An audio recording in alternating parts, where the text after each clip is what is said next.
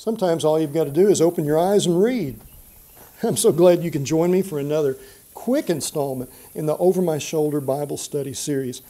These brief videos augment the sermon series that I'm preaching right now with Missouri Street Church of Christ here in Baytown, Texas. This series is very simple. One sermon from each book of the Bible. And this Sunday, the 28th of June, we find ourselves in the second letter of John. 2 John has so much to offer about so many things, not the least of which is grace and mercy and peace and truth and love. It all comes from Jesus Christ, God the Father as well. But for this particular episode, we'll just focus briefly on one of the most common misconceptions that I find people having regarding the Bible. Invariably, when I speak with people about the Bible, about things that are difficult or unusual to them, the subject of the Antichrist comes up.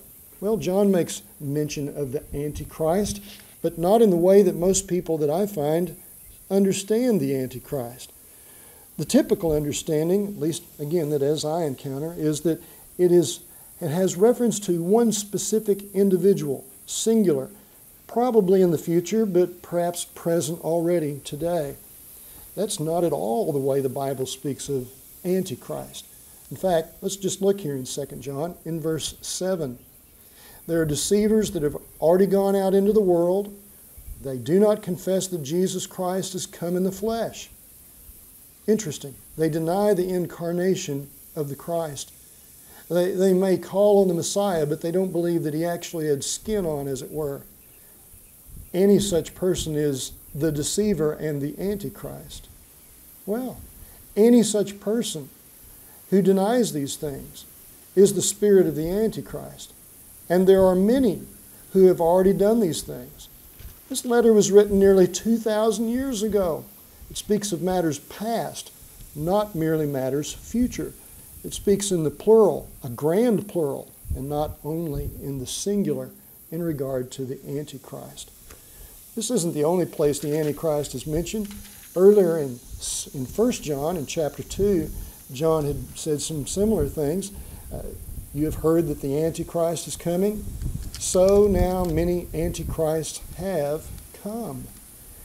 There is not one singular Antichrist yet to come in the future. Rather, there have been Antichrists from the time of Christ, and many of them. It is the spirit of those who do not confess Jesus as the Christ. In chapter 4 of 1 John, John had said, "By this you know the Spirit of God. Every spirit that confesses that Jesus Christ has come in the flesh is from God. And every spirit that does not confess Jesus Christ is not from God. And this is the spirit of the Antichrist, of which you have heard that it is coming, and now it is already in the world." Well, whether that corrected some misconception you may have or not, let me encourage you to open your Bible and read it. You'll be amazed at how many things are taken for granted as being from the Bible that really are not the Bible's teaching.